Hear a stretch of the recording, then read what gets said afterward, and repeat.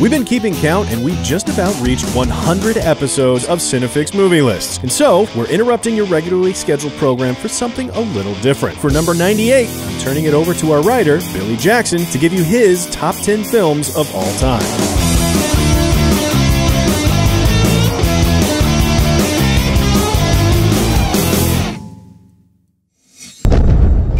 I've wanted to kind of step out from behind the curtain, as it were, for a while now and give you all an opportunity to meet the person CineFix has deciding what the top 10 best whatever of all time are because, well, it's me. And the way I eventually decided I want to do that is by going back through my own entire history with movies and kind of trace all the most important ones that have brought me and my tastes to where they are today. So with that being said, first, I'm turning to my earliest childhood years. Now, I don't have any specific memories of watching movies during this time of my life, but I do have memories of the movies that I know I did watch, and most of all, I remember how some of those movies made me feel. I remember A Gleeful Delight with Robin Williams' Batty and Ferngully. I know I knew every song of the criminally underrated Muppets Treasure Island, and I remember lazing along down the river with Mowgli and Baloo and Jungle Book. But if I think back to the childhood movie about which I feel strongest, there's nothing that really gets me quite like The Lion King did.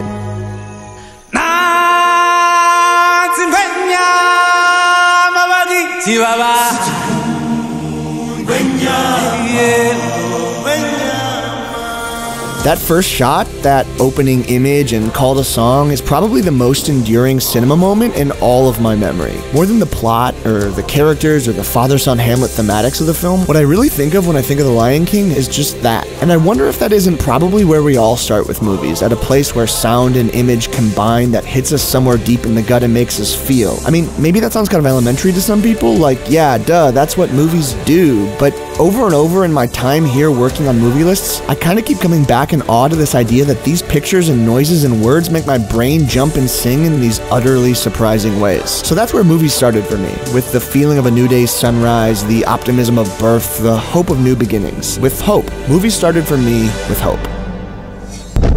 In contrast to this hope, the other feeling I remember most intensely from this period of my life is that of fear and dread. I think it's easy to forget how much scarier scary things were when you were a kid. Now, I watch a good horror film, I jump a couple times, I get my heart rate up, and then the credits roll and I brush my teeth, I go to bed, and I sleep great. As a kid, a good scare could ruin my whole week. All I have to do to confirm this is look back over the pile of VHS tapes in my parents' attic, and some of the more traumatic memories come rushing back. The Chokey and Matilda, the Sky Rhino from James and the Giant Peach, the Pit from Homeward Bound. But if I had to pick the one film from this period that has most permanently etched itself into my nightmares, it would have to be The Brave Little Toaster. I can't help it if the kid was too short to reach my dials.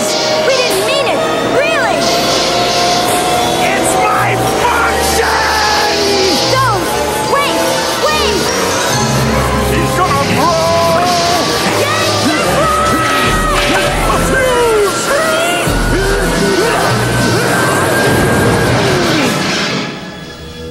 Don't get me wrong, I absolutely adored The Brave Little Toaster, but I cannot express emphatically enough how psychologically unprepared I was at age 5 or so for an anthropomorphic air conditioner suicide. There's a serious existential edge to the fear The Brave Little Toaster trades on, and not even just here. It's almost Freudian in a lot of ways, and I think that pattern resurfaces in my preferences later on this list, as well as in some of the movie lists I've produced here at CineFix. But whether it comes from The Brave Little Toaster or is just first reflected there's no doubt that a preference for existential dread was a very early feature of my relationship with movies. I think if I first responded to the raw emotional potential of filmmaking, I next remember the movies that gave me protagonists to look up to. And my first favorite heroes to pretend to be were knights with swords. This was Arthur from Sword in the Stone and Aragorn and Legolas from Lord of the Rings. It was even kind of a crowing, sword-wielding Rufio from Hook. But I also had a thing for kung fu films and their heroes. I can't remember the number of times I watched Iron Monkey and Legend of the Drunken Master, but when I was 10, kung fu movies just didn't get any better than Bruce Lee. Maybe it was because he was my dad's favorite, maybe it was because I accidentally saw my first pair of movie boobs in a Bruce Lee movie, or probably just because Bruce really is that good. So I think I've got to take 2 slots for my heroes here. Sir Ulrich von Liechtenstein from A Knight's Tale, and, well, Bruce Lee from Enter the Dragon.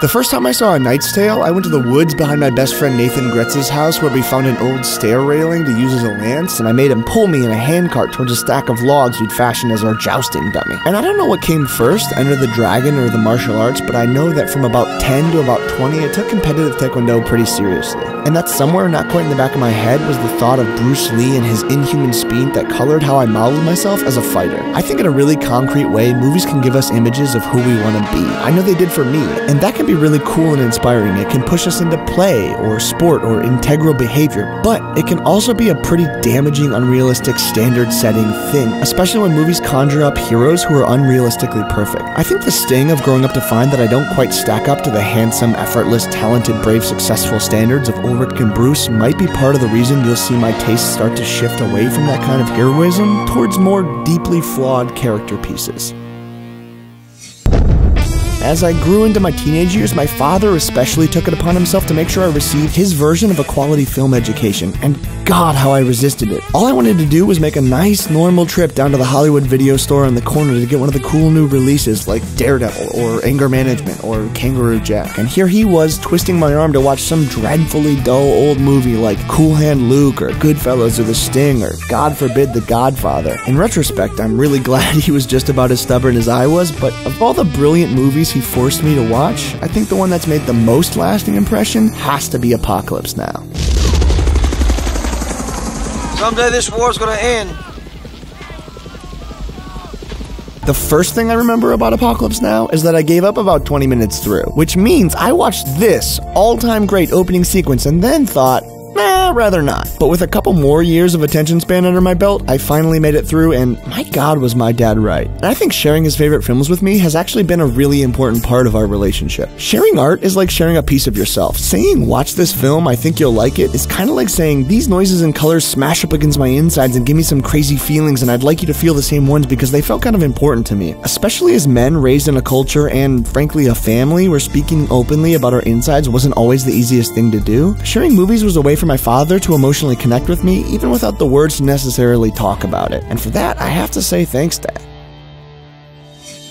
Taste in art is a funny, incredibly subjective thing. It's interesting to look back at all the twists and turns mine has taken and see how personal it really is. How the same movie at different times has given me completely different viewing experiences. My high school years would see me, like many high schoolers I'm sure, forming strong, unchangeable opinions that I would later come back to completely flip. I was trying to build an identity, and a big part of an identity is a sense of personal aesthetics. And the 15-year-old anarchist and rebel in me loves stuff like Fight Club and The Matrix, both of which I still really stand behind, and American Beauty, which I really still don't. But the movie I saw in this period of my life that remains the most important to me has to be No Country for Old Men, which I saw in theaters with my new best friend Matt and my father and absolutely hated. I always figured when I got older, God would sort of come into my life somehow.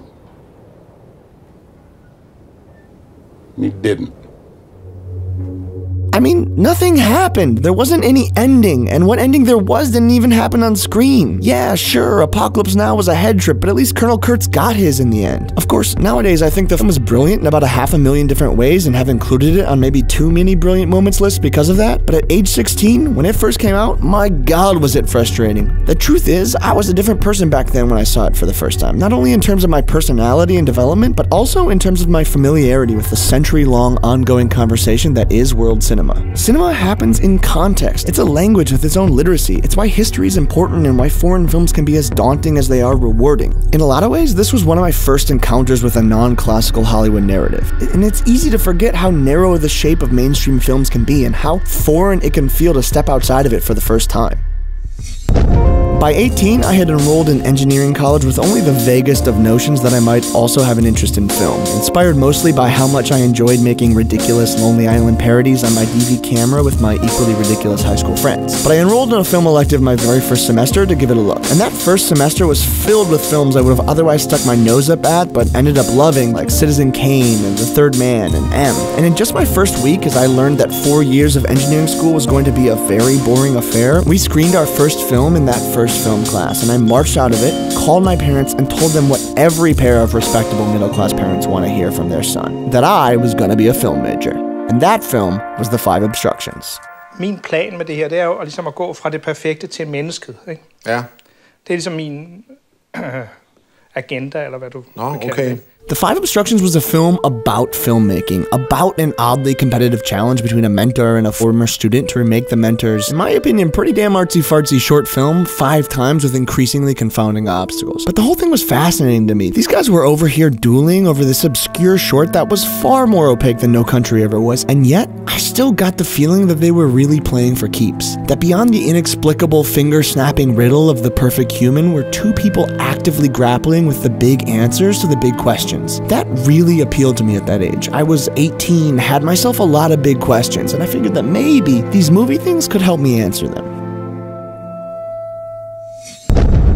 This search for movies with answers finally took me off the beaten path of film towards what would eventually become the basis for my own tastes. But I couldn't stomach just jumping straight into the deep end of the avant-garde yet, so I walked myself slowly towards the indie and the cult, gravitating towards those headier offerings with a clear philosophical bent. I reevaluated the Coens and fell in love with A Serious Man and all of its inscrutable religious questing, but the creator I responded to most at this age ended up being Charlie Kaufman. At first it was just his writing. Being John Malkovich, an adaptation particularly rocked my world, but it was his directorial debut, Synecdoche, New York, that became my new all-time fave. What was once before you, an exciting, mysterious future, is now behind you. Lived, understood, disappointing. You realize you are not special. You have struggled into existence and are now slipping silently out of it. This is everyone's experience, every single one. The specifics hardly matter. Everyone is everyone.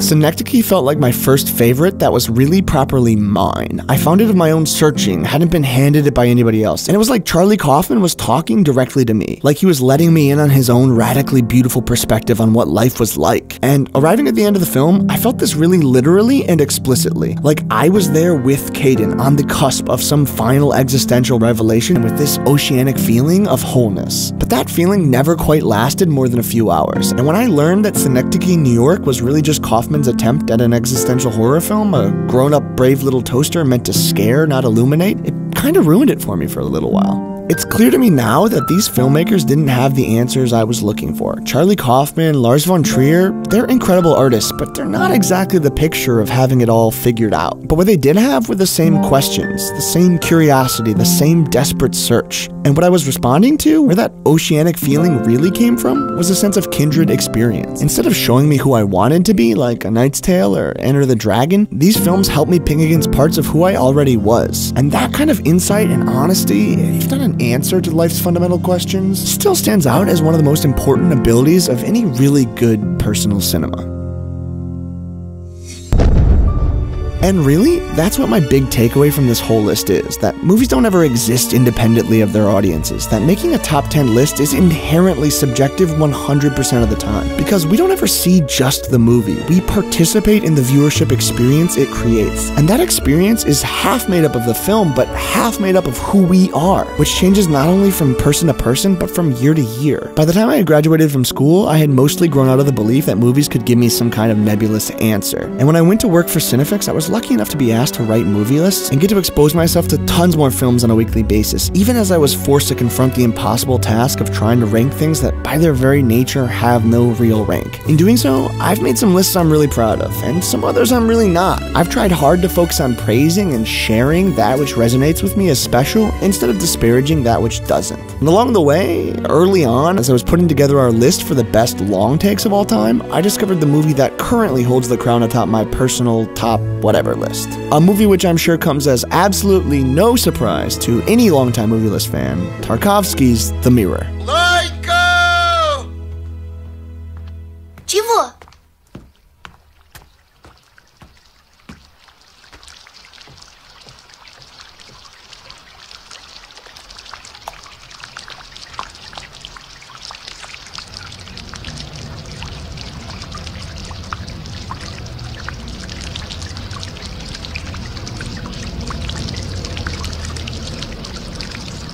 The Mirror really truly does stir things up in me unlike any other film I've seen before or since. It works on me in the same way I imagine that the opening image of The Lion King worked on me at age 3. Deeply, intimately, personally, as if speaking directly to my soul. And I know it isn't for everybody. Even I'll admit that I find the first 20 minutes or so a kind of a slog. And that's the thing about cinema, and all of art really, is that as much as we would like to, and as much as it's literally my job to, nobody can tell you what's good or bad for anyone but themselves. Nobody can make you a top 10 list for you but you. If you like pretentious Russian art films and 90s Heath Ledger rom-coms, that's great, we've probably got a ton in common. But if you think Marvel movies are the best thing happening in cinema right now, that's great too. The next question isn't am I right or should I? It's why. What does that tell me about me? About how I move through the world and experience it? Because that's ultimately what I got with movies. Instead of answers to life's existential questions, I got clues to a roadmap about myself.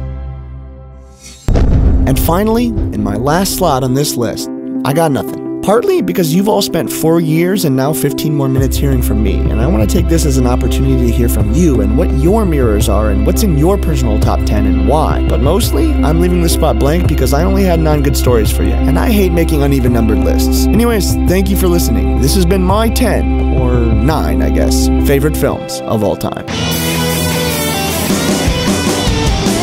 So, what do you think? What are the films that have been most important to you? Do you disagree with any of my picks? I don't know how you possibly could. That doesn't make any sense. Let us know in the comments below and be sure to subscribe for more CineFix movie lists. God, I've always wanted to be the one to say that.